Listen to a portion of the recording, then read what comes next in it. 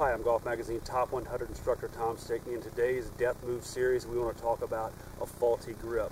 A lot of times people have their grip on in different positions, whether it be here, here, here. There's all sorts of combinations that can get people in trouble. What happens is when the grip starts to move in different positions, your hands start opposing one another. They don't work as a cohesive unit, and when they don't work as a cohesive unit, all of a sudden ball flight consistency, whether it's moving the ball left to right or right to left, can make it very, very interesting to say the least, because you hit the ball and you don't know where it's coming down. So what I want to do is make sure that your grip is on the club a little bit more consistently. We want to make sure that the V's form between the index finger and the thumb on the left hand is pointing towards your right shoulder. We want to make sure that the V form between the index finger and the thumb on the right hand is running parallel and pointing towards your right shoulder. So the V's run in parallel sequence towards your right shoulder, which means your palms face one another.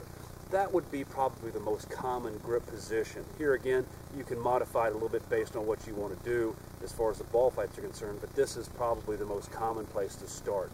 What's going to happen is the more the hands are turned to the right or in a stronger condition, the easier it is for the club face to release and the easier it is for the ball to move from the right to the left. So if your grip is opposing and you have hands all over the place, it's going to be very difficult for you to release the club consistently, and you're going to have some issues. So try that grip, make sure the V's are pointing towards your right shoulder, and you're going to be in good shape.